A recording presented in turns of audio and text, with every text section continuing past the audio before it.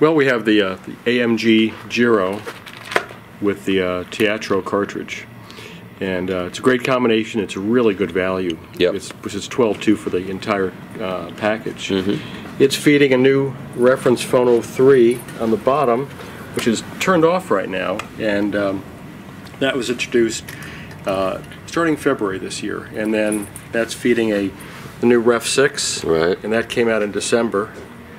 And for a CD player, we still have our reference CD9, and we're using a render to stream into it, and also we're playing files off a MacBook and right. CDs. And in turn, the Ref 6 is feeding a GS150 power amp, and the GS150 is it's actually been out for a couple of years, but it's a full reference level quality amplifier.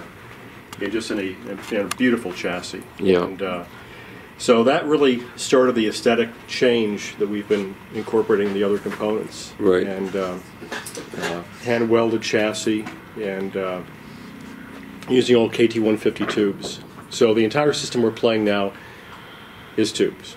And what is the power output of this amplifier? 150 watts per side. channel. Yeah, that's what I figured Yes, about that. yeah, stereo. So, and then these things. This is the Sonus Faber Il Cremonese, and this is their newest speaker in the Homage series.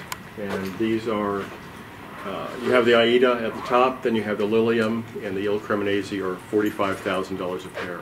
45,000. Right. Wow. Yeah. And these are all handmade in Italy. My ears are ringing now, but who cares? I don't care. This is the East Coast debut of the Il Cremonese. This is the East Coast debut of the speakers? Yes. Okay.